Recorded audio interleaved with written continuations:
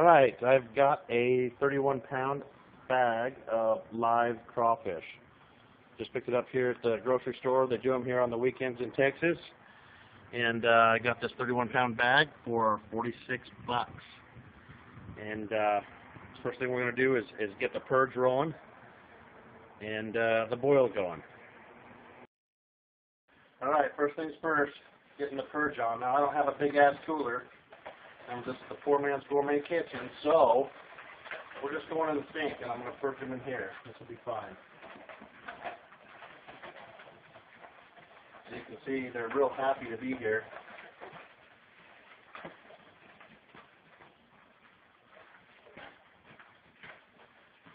And I'll be good here for now.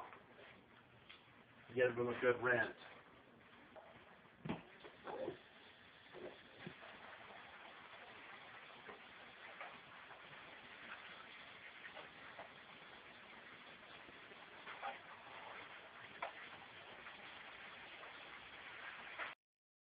Alright, I've given a good rinse, and now you can see I'm filling them up with water, and as I do that, I'll be covering them in some salt, just to get the purge going on.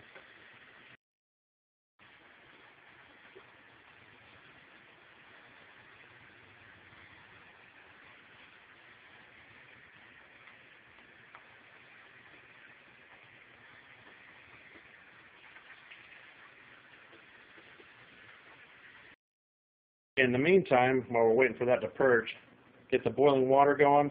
I do it just a little bit past half full, about I don't know, maybe 3/4 of a full pot. I'm going to throw in 2 onions I've just chopped into big old chunks, and I've got the seasoning here, which is Slap Ya Mama. And I'm going to pour in about close to half this bag, just to get this thing going here for the flavors. Save the other half for the seasoning after we pull them out. There we go. Now a lot of people like to put corn, potatoes in, whatnot. I'm not going to do it because I'm just going for the seasoning of the actual water. The corn, the potatoes, you can just eat along with it, but I just want the crawfish. So the onion's going to help the flavor of the actual boil and the flavor of the crawfish. Okay, about 15 minutes of that, I'm just going to give it another rinse. I've drained all the water. Just going to get all that salt out of there. Now, there's quite a debate about whether you salt them when you purge or not. A lot of people like it, a lot of people don't. I just do it to make sure they're extra clean because I don't like to get the muddy, grainy taste in my mouth.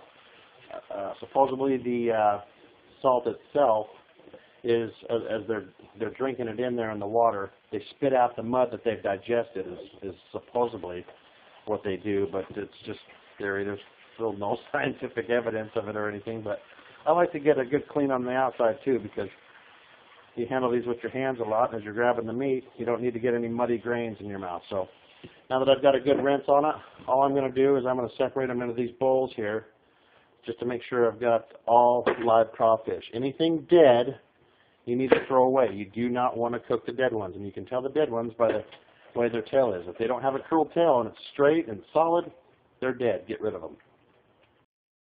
Okay, here we go. Live crawfish boil.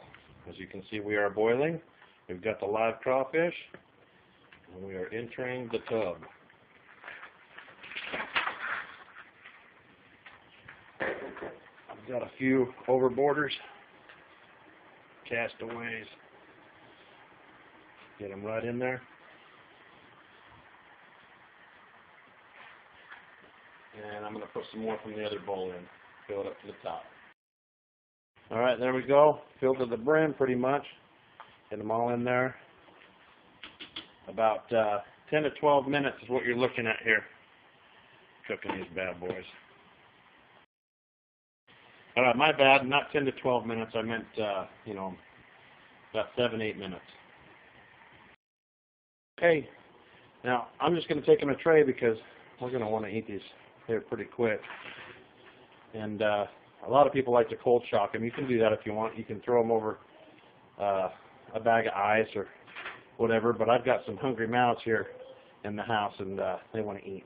So I'm I'm just going to do it this way, get them all out real quick.